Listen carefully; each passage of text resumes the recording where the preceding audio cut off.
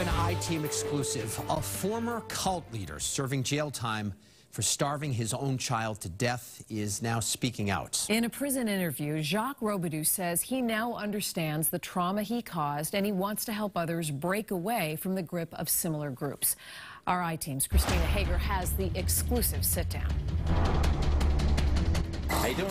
Inmate Jacques Robidoux, hardly recognizable from the last time we saw him. Between myself and God, that's my business.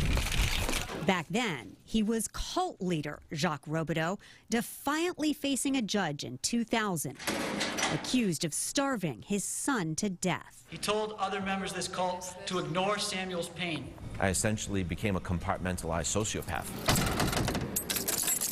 It was here Robidoux finally faced what he had done. Once the realization came that, holy God, I killed my own son. How did this even happen? Everything begins to unravel. This video shows Robidoux carrying Samuel in a backpack. The child was about a year old when another member of the Attleboro-based sect called The Body had a vision.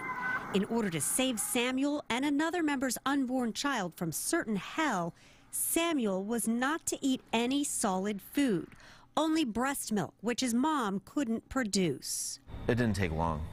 You know, as I was holding him, he was crying. He was crying because he was hungry. And so as I'm holding him, and he's crying, and I'm crying. But of course the thought comes that, well, in order for me to fulfill this will of God, I have to be strong for my family. I have to be strong for Samuel. Was there a limit where you would have ever stepped in and said, this is not right?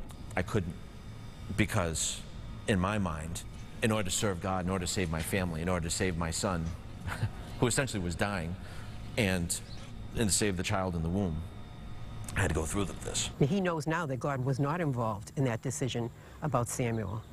But at the time, he certainly believed it. For years, Judy and Bob Pardon ran a treatment center in Lakeville for people who escaped from cults.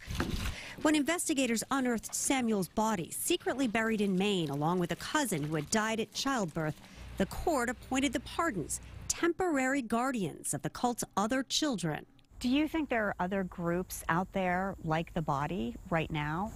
Absolutely. Absolutely. Society has become more destabilized via the pandemic. While other members of The Body have dispersed from behind prison walls, Robidoux is focused on helping others avoid the trap he says his own mind got tangled up in. That big gnarled ball of yarn, it's taken quite a few years to unravel it.